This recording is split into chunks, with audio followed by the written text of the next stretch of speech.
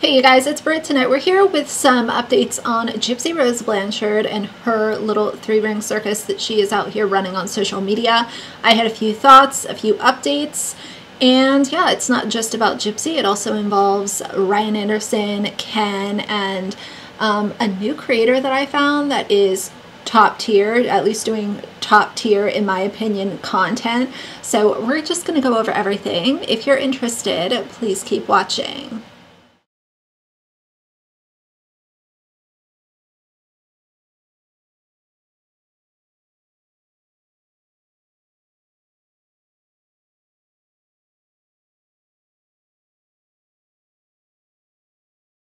Alright you guys, so at the top, let's talk about what Gypsy herself has been up to over on Instagram. She is allowing her followers to hear the baby's heartbeat and racking up, millions of views by using this child that is not even born yet. She's also over here playing with AI and making little cartoons of her and Ken, and in my opinion, this is not giving somebody who is really concerned about their pregnancy and wanting to detox social media and stay in their own lane and worry about prenatal care. This is somebody that is just rinsing and repeating what she has been doing for years.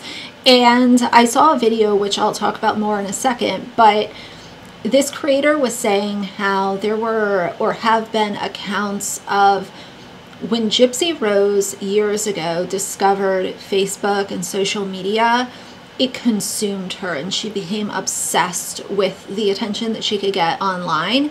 And I think it's really clear to see that she's doing the same thing current day. She loves the attention, she loves the drama, and she loves people talking about her.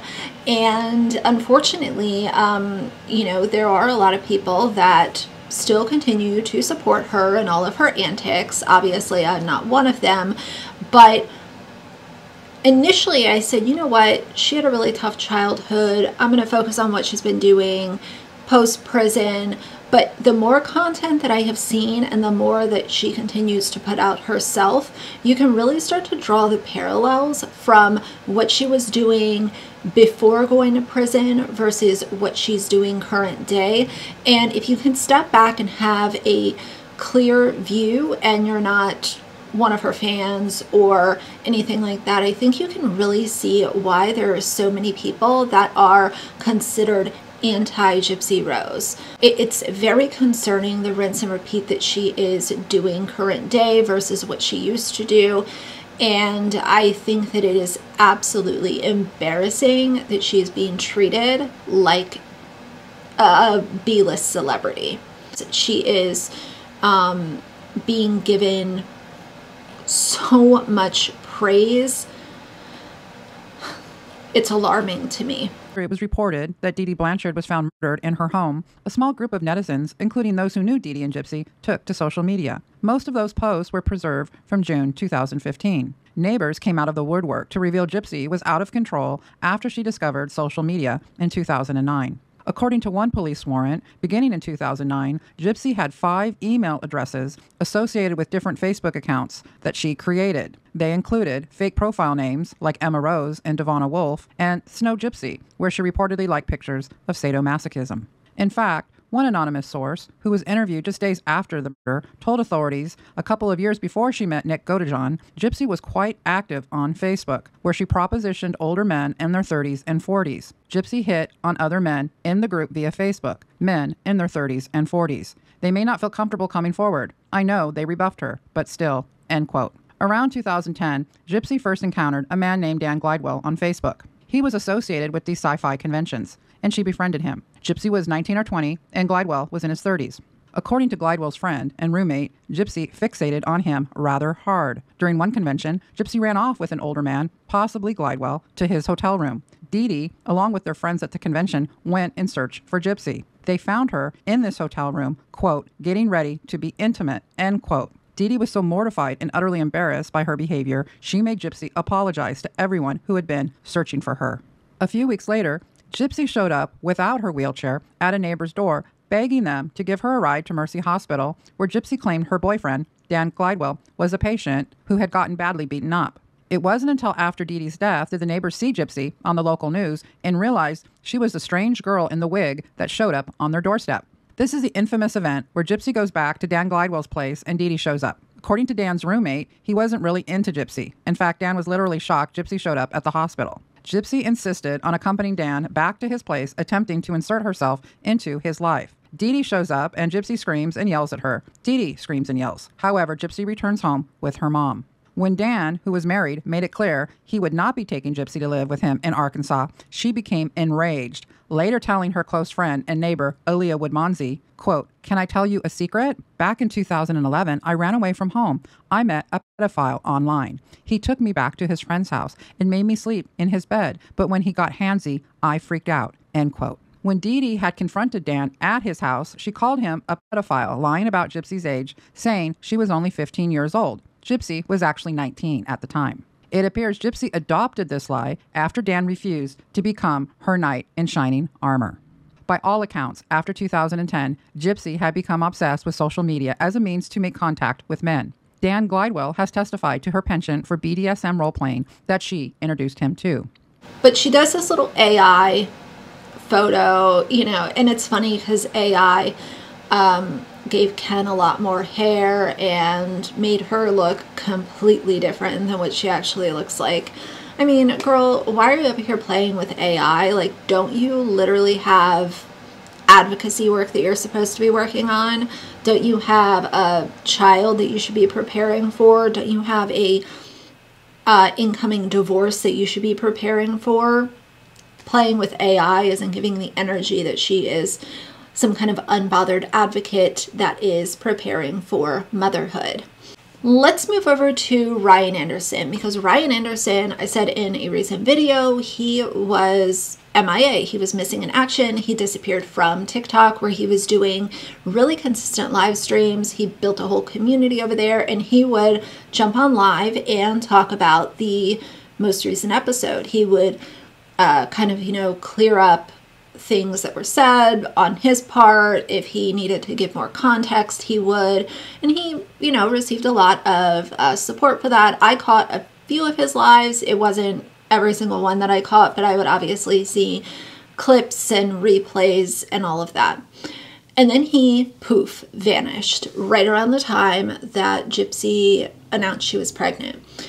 And, I think a lot of us saw that and said, well, this is concerning, especially the timeline, and knowing that everything else put aside, it has to be really tough for him to be going through this publicly. You have your heart crushed and it's being consumed by people around the world, and now the person that crushed your heart is going back to somebody that she used to be obsessed with because he reopened that door, and she decided to run back and, in my opinion, entrap him with a pregnancy. Something that I've said multiple times in many different videos is the fact that I think that Ryan was used. I think that Ryan was a pawn in Gypsy's game, and I think that he was used and embarrassed in a lot of ways. And even if he's a consenting adult that decided to marry her and, have her come live with him, so on and so forth, I still acknowledge that I think that he was taken advantage of and used. But I want to play this video because he says he wasn't used because he didn't put money on Gypsy's books when she was in prison. Unless she really needed something, then he would give her money for it. I don't think that he's really understanding the large picture as to why people are saying that he was used. I think he's looking at this one really precise example of, oh, well, I didn't give her money in prison. He's not seeing the huge picture of him being a safe place and being presented from her in front of the parole board so that she had a safe place to land. She looked really grounded. She was married. She had a great place to, when she gets released from prison, she's going to go live with her husband. That's the part that I focus on. You were used. It's not necessarily Oh, well, you didn't give her money in prison? But let's allow this clip to play and then I'll keep going. I saw a quote, "You got used." I don't believe that. I mean, because I didn't put money on her books, number one, okay? Yes, if she needed something, I would help her. Absolutely. Like if she was short and money hadn't come in, yes, absolutely. All she'd have to do is ask me. All she'd have to do is ask me. And of course I sent it. There were times that I did send her money, you know, but it wasn't an every month thing. In fact, Gypsy hated asking for money, like from her significant other. So when y'all say I got used, what was I possibly used for? Now, do I feel like I deserve better? Yeah, certain times I do feel that way. Absolutely. And I wish I would have gotten more, you know, because considering everything that happened, I deserved more. I deserve better. But, you know, so he says, I didn't put money on her books, but then sometimes I did if she needed something. It's very confusing, but that's not even really the part that I'm thinking about when I think of her using people in this game that she's playing. I think of the way that Ryan and the marriage in his house was utilized as a way to make her look more grounded, knowing that she was going in front of the parole board. The other thing I want to touch on really quick is this entire conversation about Ash Too Trippy. Her name is Ashley. She came out with a video talking about Ken allegedly, I guess she had proof, so in her opinion, that he was bi and he was hiding it, and she had a conversation with somebody. She put out the video. Ken decided to absolutely spam her comments with some really threatening language, saying that he would mop the floor with people, and not only left one or two of those comments, but he was leaving comments on videos that had nothing to do with him following her initial video. You guys are never going to believe me when I tell you I got confirmation that Ken Urker or Euchre or whatever he wants to go by is in fact a bisexual man. Not that there's anything wrong with that, just it's the fact that why is he lying? Hey, if you're new here, my name is Ash Too Trippy and I love talking about true crime, conspiracy theories, and gossip. And this gossip I have is confirmed to the fullest. Now, I was skeptical for a long time too about the whole Ken, Gypsy Rose's baby daddy's sexuality thing. I thought, yeah, it must have been like trolls and things like that, just because the accounts they were hiding behind were so, you know. However, somebody has contacted me and they have let me know that this is in fact true. This is somebody that has met up with Ken a few times. This is somebody that is a regular average person, and they have nothing to gain. They don't want their image out there. They don't want nothing like that. But they do want people to know that Ken is bi and Ken is sleeping with people unprotected. And their only concern is that he is not taking that back to Miss Gypsy and the baby, because they didn't even know what Gypsy did up until a little Google search that they did. So I'm here to say that if you're bi, Ken, just say you're bi. Then people won't have all of this stuff to talk about you. Just say, you know, I've been with some men, or I used to experiment with men.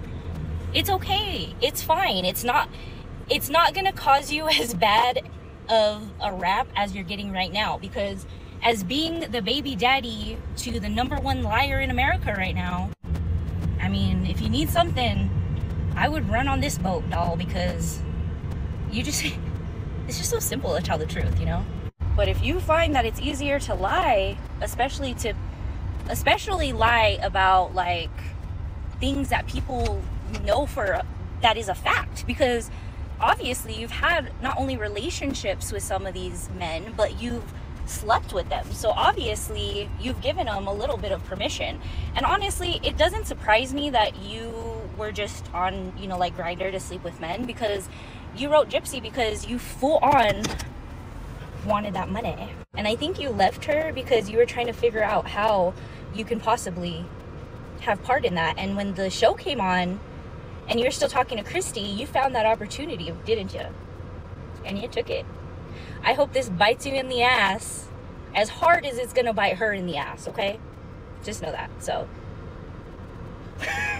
this is why his account got taken down because of the way that he was acting. He was spamming hateful comments on her content, and his TikTok got taken down because of that. Blanchard's baby daddy, Ken Urker's account is gone. And that's likely because Ken was incessantly commenting on another creator, Ash2Trippy's video. Basically what happened was that one of the men that allegedly met Ken on Grindr reached out to her, so she posted a video about that. I will tag her down below, so please go watch this video. This is what started everything. Ken then comments, "All this is proof of is you're an idiot." After she posted her video, she also went live and Ken entered the chat. He said, "You ready for me to wipe the floor with you? I'll own any of you." Then Ken went on to comment over and over again on multiple different videos saying, "Even I can't wait to see these facts. Post proof, I beg you." So it seems like Ken was really pressed to get this information. Ken was even responding to other people's comments saying, "It makes perfect sense.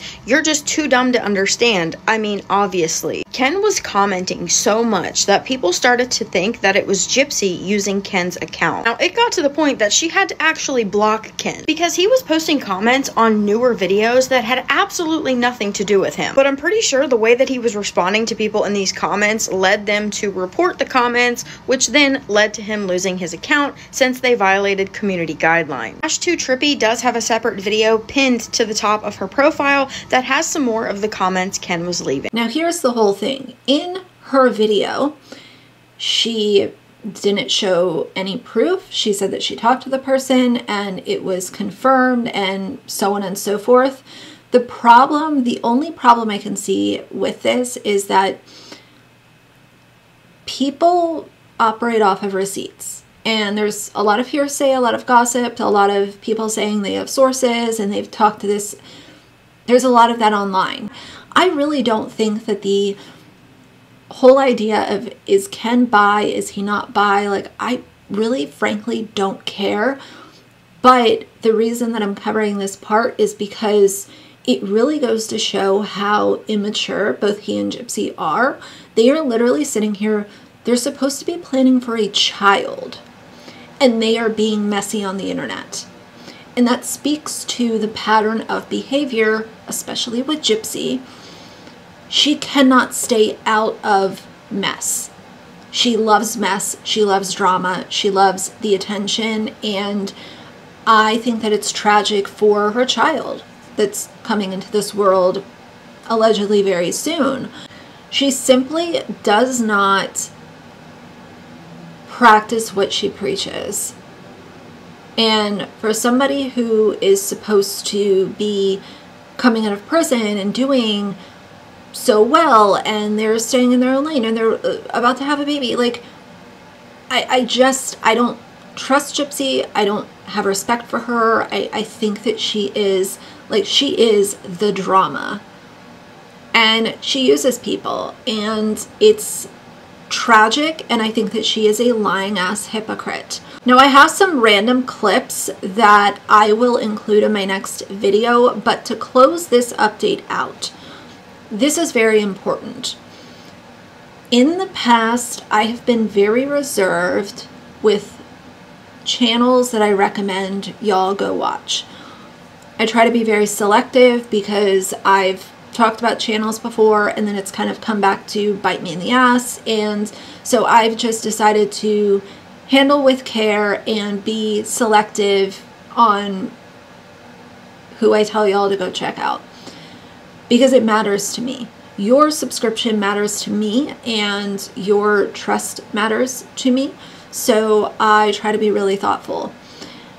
I want to talk about Becca Scoops. Everybody that is consuming the Gypsy Rose content has mentioned Becca Scoops. Did you see this? Did you see that? Did you hear about this channel? Did you watch this channel? I, the other day, went and watched all of the videos that Becca has put up on their channel. I have to say, some of the information that Becca has released in these videos, I did not know about, I didn't know enough about certain parts of these videos, and my jaw was on the floor. I could just react to her videos and have y'all watch along with me, but I want you to go to Becca Scoop's channel and watch the content from the source. Because number one, it's a lot of content, and number two, I think it's important to hear in its entirety. And if I did a full reaction, we would be here for 4 hours. I will link Becca's videos or Becca's channel in this description box. I might do a follow-up of kind of like key takeaways, but first I want y'all to go watch the videos. And then I think you'll understand like why I'm so shocked by the information that was presented in these videos. I learned a lot more about Nicholas Godejohn. I learned a little bit more about Dee Blanchard, and I learned a lot more about Gypsy and Gypsy's role in this money fraud scheme. And it has changed my perspective of Gypsy being this child that was fully taken advantage of. I do think that there is some of that.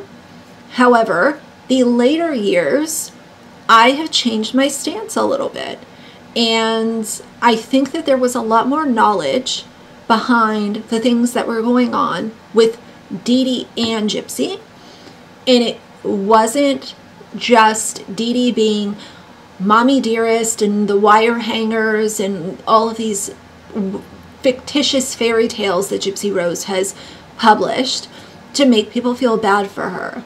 The other thing I would like to say is all of Becca's videos were very well edited and they were digestible. They were long, but not too long. And I liked the level of research that went into these videos. And I also liked that it didn't feel like a drama video. It felt like a documentary with a little bit of commentary sprinkled in with it. And I appreciate content like that, and I just felt like it was important to give Becca a shout out. If you don't follow the channel, I did talk about it on my community tab the other day. Go check her channel out. Like I said, check the description box. But really well done, and I'm excited to see what else comes out from Becca. But really insightful, and like I said, I think once you really understand a lot of what Gypsy was doing before the crime versus what she's doing now with Ken and Ryan and the victim mentality and the being messy on social media and the thriving off of attention, it really does come full circle. And I think that's where my pity kind of goes out the door. But either way, Ryan Anderson is back on TikTok. Ken got his ass booted because he was being messy alongside Gypsy. And Gypsy is living in fairy tale land, playing with AI, and I guess, you know, coaching her boy toy on how to be messy on social media. Does not sound like soon-to-be parents that are nesting and worrying about prenatal vitamins and drinking enough water. It is all a fraud scheme, and it's being run by Gypsy. So either way, I think that's enough ranting for today. If you like the video, please leave a like and a comment. And if you'd like to see more from me in the future, please subscribe. I'll see you guys soon. Bye.